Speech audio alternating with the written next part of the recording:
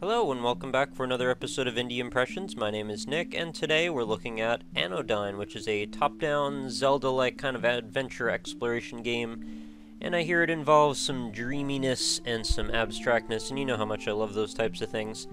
So I've actually gone ahead and already mapped this ahead to my 360 controller, and we're just going to give it a shot and see how it is. This is a demo, not a full game. The full game, I believe, is coming out sometime mid to late fall of this year, 2012, in case you're watching this off in the future. And I guess this is where we find out about our uncle, who is dead in the dungeon and needs some help or something. Hello? Young? Hey. Oh, you can hear me. I thought the thing flashing in the bottom right corner was a heart for a second, and I was like, oh, that's awfully cute. It's not, though. It's just a little red arrow. Good, now listen. Listen! Alright, you're about to wake up. You will use the arrow keys to move around, or the D-pad on your 360 controller if you're like me. Oh, this is cool. Got some sweet Tetris blocks scrolling around, parallaxing or whatnot in the background. Very, odd perspective, actually. The ground on the bottom of this tile set seems to look like it's, I don't know, like you can see the side of it, but yet I guess we're looking at like a very, very high angle or something. It's hard to determine, because these edges are squares, all I'm seeing, but whatever, not a big deal. So let's check out our UI here. So we've got a menu, which we can enter with start, or what was it, X, I think, default. Cards, save, config. Not a lot of options, but that's okay. Resolution, full scaled. I'm going to leave this in the default resolution. I'm not sure how this is going to turn out in terms of resolution quality for the video, but if anything, I will stretch it just a little bit, maybe leave some black bars, depending on how it looks good. You know, I do like my widescreen when possible for YouTube, but it's not always possible. So, you know, not everything can be high def, because clearly we're looking at, like, 8-bit retro-esque pixel art here, and that doesn't scale well. When you look at the bigger stuff. So we've got keys, we've got 0 of those, actually we don't have keys, in fact. And we've got a pretty cool looking life bar there with 6 units of health. Where will we go? Nobody knows. We've got shapes, we will press the C key to interact with objects and people around me. I do love to interact with stuff. I guess I can't interact with those ice cubes. But I can interact with these switches. Those ice cubes are just blocking me from moving forward, I guess. And I'll press the enter key to access the menu, which will provide you with information about yourself and your surroundings. Yes, information, no information. Thank you, though. Oh, this is so Earthbound. I love it. The music is right out of it. Writing's... even the art, in a way, is kind of Earthboundy. Like the random kind of crazy moments when things get really psychedelic and trippy. Sometimes if you talk to people multiple times, they have new things to say. Well, I was born in '85, so I'm definitely past the point of needing to know that. But that's just me. Some people do need to still learn that. Well, it's about time. I mean, greetings, young. I am Sage, the village elder. Are you going to tell me to go find 3 stones, and then eventually find 9 stones, and then eventually find a sword, and then eventually find a shield? I don't know. That's not exactly the order of how it goes, but you know what I mean. You have been summoned here because the darkness... the darkness has tentacles. Spread across the land, the darkness seeks the legendary briar. To use the briar's power for evil. I usually use briars for ice cream, but that's a different thing. You must reach it first. You must protect the briar. I will do my best, especially if it's mint chocolate chip. Statue, the village elder, in name only, for he is neither. While standing on a checkpoint, press C to set your respawn point if you die. Very cool. Done. What's going on over here? Doesn't look like a whole lot.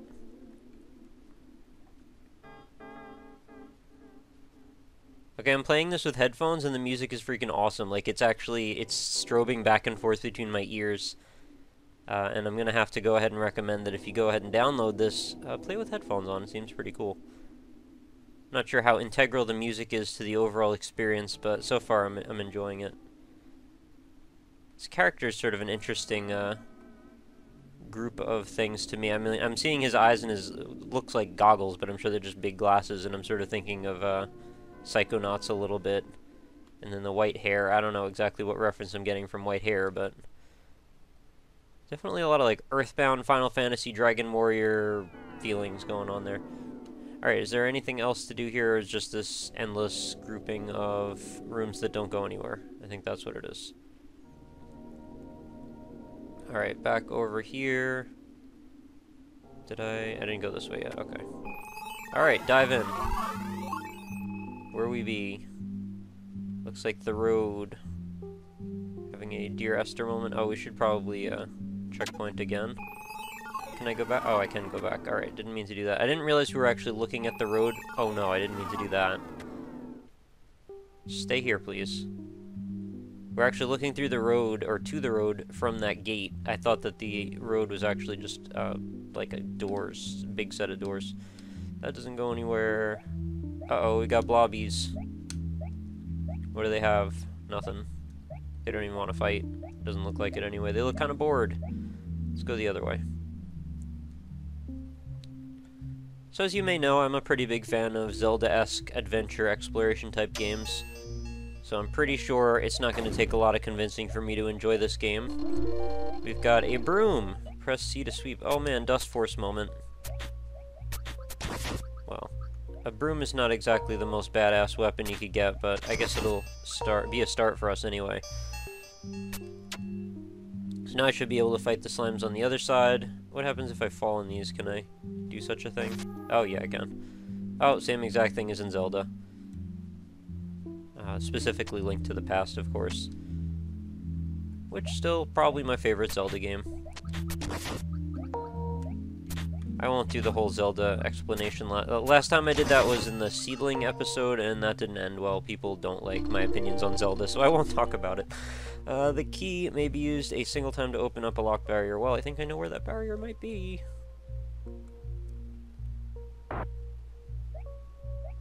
Alright, kill a couple more slimes, not a big deal. I already have full health, don't need to worry about that. Ooh, nice lighting effect. What the hell's that? I'm terrified. Oh, it's just a phantom.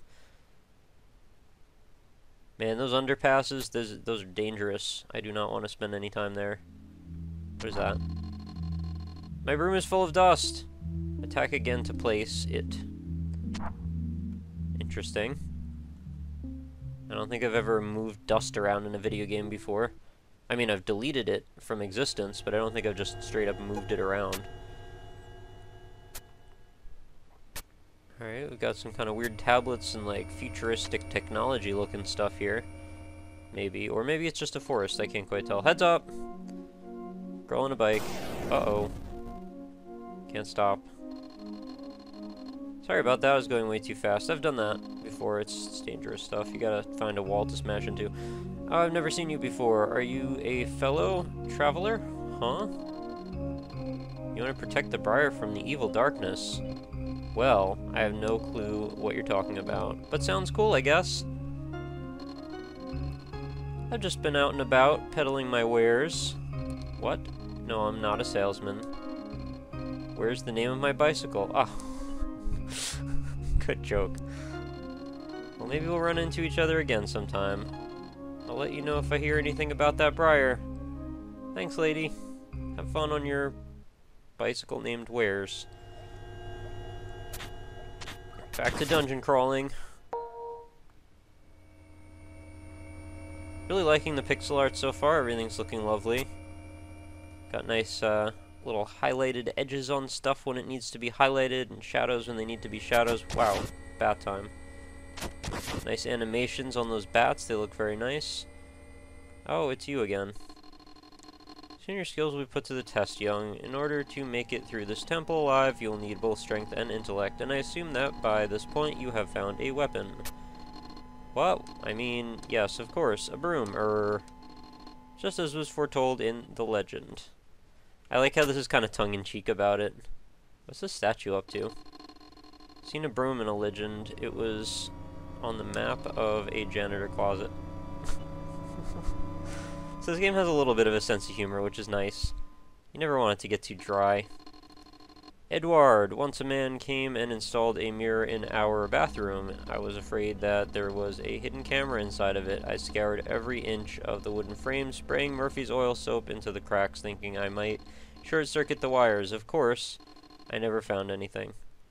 Well, that is one of the strangest things that I've run into an NPC and had them say.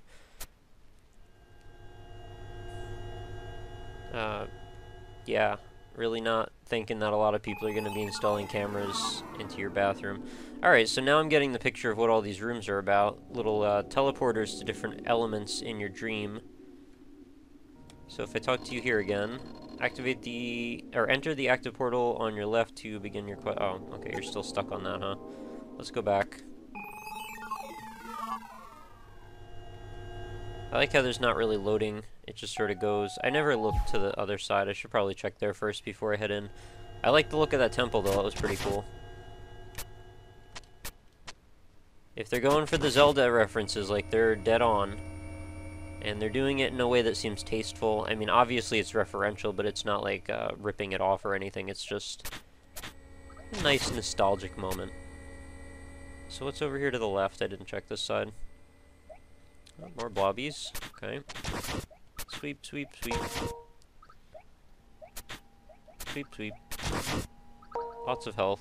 Very generous with the health. Anything over here? Oh, we've got a gate that I can't get through. Okay, so I was actually fine to just keep going in the other direction. This is clearly our next destination after I finish that temple out. Anything over here? Well, there's a rock I can check out. Let's take a look at that.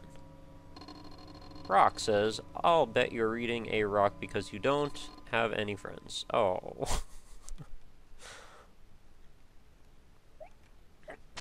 Might be onto something with that. So we've got a chest here. Looks like we can open. Oh, it's a card of the paranoid guy with the mirror. Alright, well, we've got him in our collection, I guess.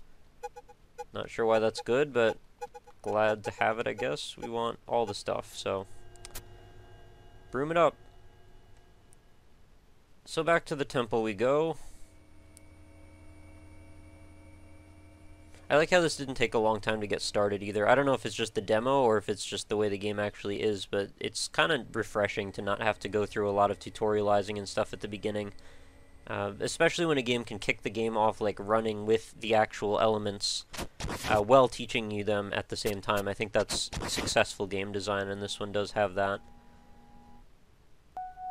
It just gets boring, you know? Like, if you just spend too much time learning all these elements, and especially if you've played a bajillion games in your life anyway, like, it won't take you long to figure this stuff out.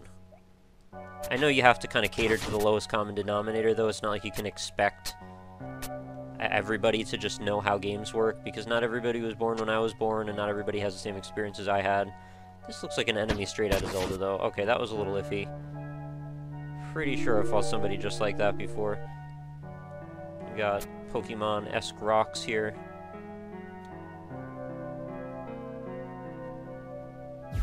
So, what's going on over here? I don't think I need to mess with them too much.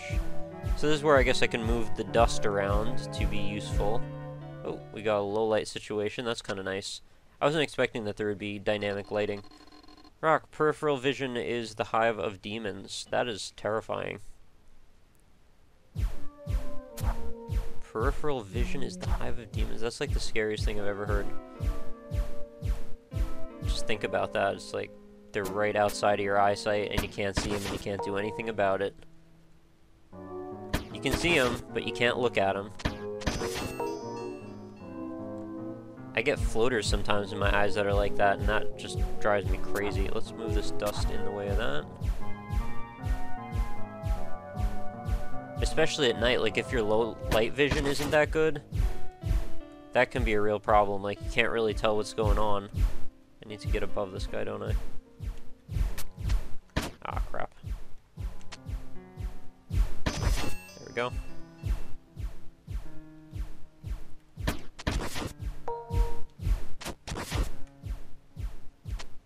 Almost went off on a rant about glasses, but I think I'm going to hold that one back for a news update video or something. Not really necessary today. So we've got a couple of keys now. Oh. Makes a nice defeated sound when those things blow up. Can I put some dust or rocks on those? I don't think I can. Can I push this guy onto it? Oh, yeah, okay, so that's what I'm supposed to do. Push, push, push, push.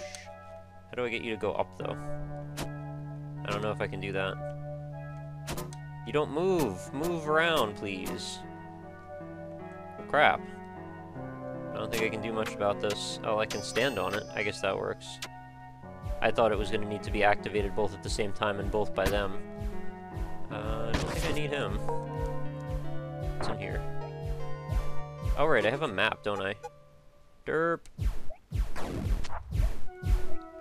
Uh-oh, it's a trap room.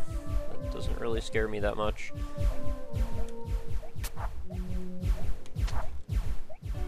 I can't decide if it's a cool thing that you can move dust around or if it's kind of corny. It might be a little of both, but at the same time, whether it's corny or not, it's still a good idea. I mean, essentially, when you first start out any game, you don't get very much in the way of tools.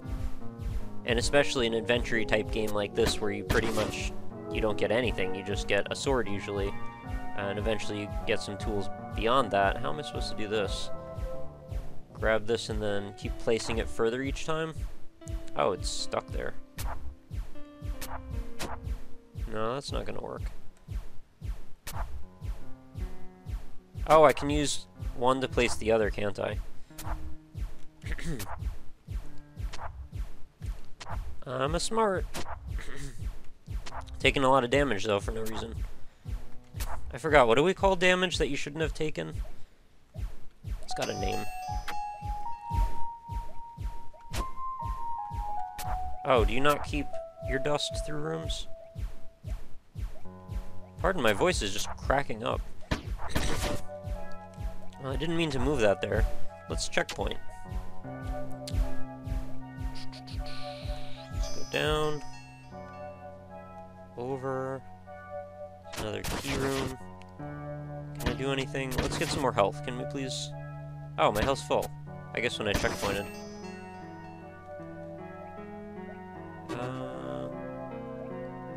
I don't need to be here. Okay, let's go back up. Bat. Better watch yourself. Kind of a lot of rooms that don't seem to do anything, though. And not really difficult puzzles either, just like nothing's going on. How do I leave, though? I gotta go all the way back, don't I? Those blobs must stay dead. There's a chime going off, which I'm guessing might be signifying... Yeah, the slime does stay dead.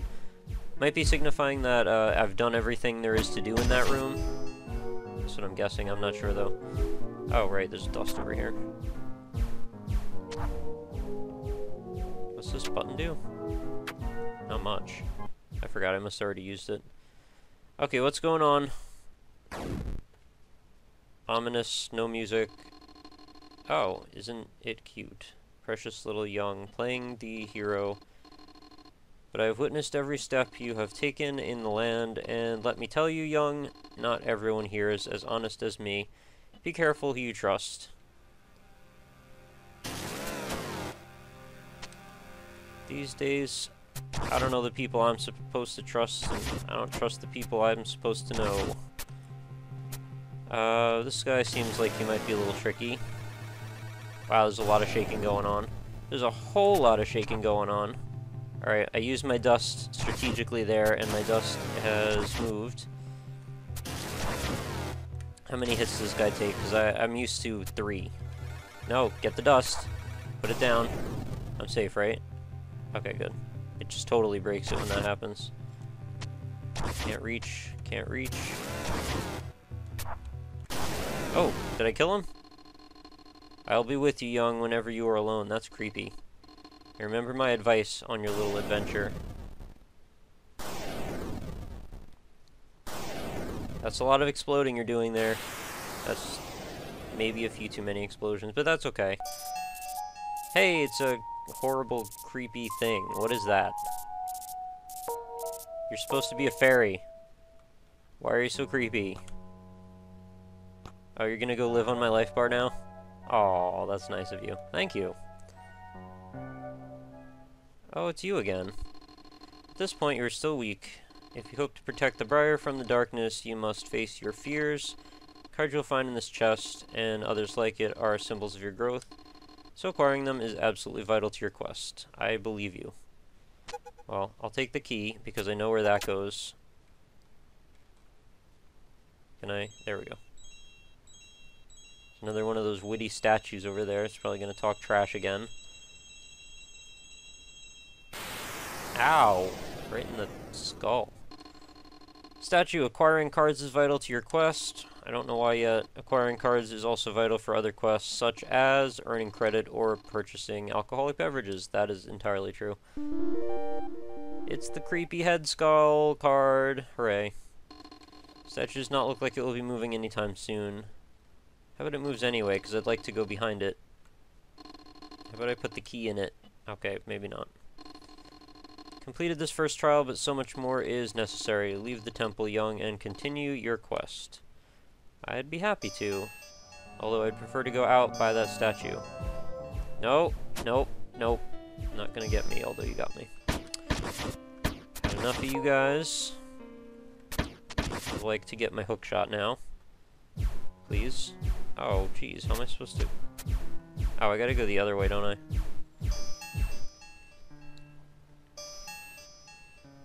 I guess that's semi-clever, makes you go back a different way. Oh, I didn't give the blob card. So I guess I gotta go back on the left side. I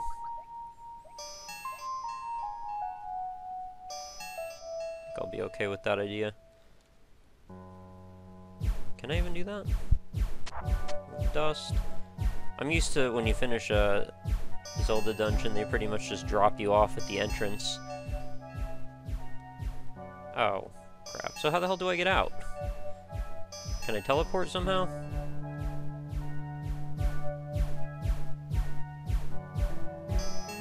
It's nice that there's a little bit of a delay on those things. Go through... something? Can I just run between these things? Yeah, okay, I can. Well, okay, I kind of thought that they were gonna just beat me to death if I try to go in the way of them or something, like they would stun lock me. That is not the case, however. Grumble, grumble, of all the incompetent. Hey, what are you still standing here for? I don't know. Grumble, grumble. I still have 2 keys, don't I? Hey, what? Game just pushed me back into the other room for no reason. Very, very ominous music in this area right now. Kinda like it, though.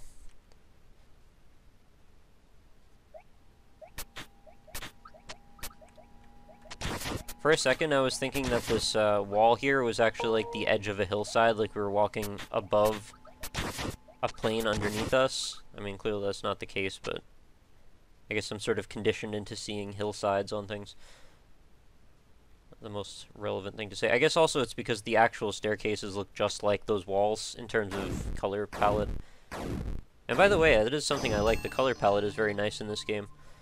It's sort of muted, which is cool. You've reached the end of the Anodyne demo. Oh, I was having a good time. Thanks for playing. Did you find all 4 of the cards? I think I found like 5 of the cards, didn't I? There's still a large world left to explore. What lies beyond the gate? Is the Briar real? Who is the sage? Is the land an actual place? I think it's a dream, isn't it? Is the darkness real? I know Jamie Estacado, or whatever his name is, knows the darkness is real. Find out in late fall 2012. I should also mention this game is on Greenlight right now, so I highly recommend you guys go and vote on it. I'm going to be doing that. In fact, if I haven't already, I'm going to be adding it to my official Indie Impressions Greenlight collection, which you can access via the link in the description below. Did I get all the cards? I feel like I did, yeah. I got all the cards. I thought I got 5, actually, but I guess not. And not really any extra items yet. That's okay, though. I'm kind of looking forward to seeing what kind of stuff we get into later on. I hope this game isn't super short, and I hope the dungeons last a while, and you get some cool items, because that's kind of the big draw of Zelda-like exploration adventure games. Solve puzzles with weird items, and get all kinds of crazy stuff that you didn't expect to get. I'd say a broom is definitely a step in the right direction, although I can't shoot it when I have full health. I'm very upset about that. Not really, though. I'm just kidding. So yeah, Anodyne, very cool. Highly recommended. Check out the demo for yourself if you like. I'll put the link in the description, and vote on it on Greenlight, and check it out when it comes out. I'm pretty excited. I actually would like to revisit this when we get a full version of the game. So, thank you to the developers for recommending this one to me, and thank you guys for watching. And remember, as always, to head on over to the website, which is www.indie-impressions.com. Check out the forums, check out all my reviews and impressions videos, neatly sorted and categorized for your perusal. And make some friends in the forums, and remember to head on over to facebook.com/indieimpressions as well, because I post every night's video there too. And then my two Twitters, at RockLeeSmile and at IndieImpression. Feel free to send me game recommendations, chat with me about whatever, and just, you know, meet me up and exchange ideas. That's what I'm here for. Promoting indie games, meeting cool people, and just getting discussion going, getting the word out about games that deserve it, and this one definitely deserves it. So, I hope to hear from you, and I hope you come back again tomorrow for another episode, because I do these episodes every single day. New indie game a day. Going for a whole year's worth, so I hope you stick around, because I'll be here. Alright, thanks so much for watching, guys. See you next time.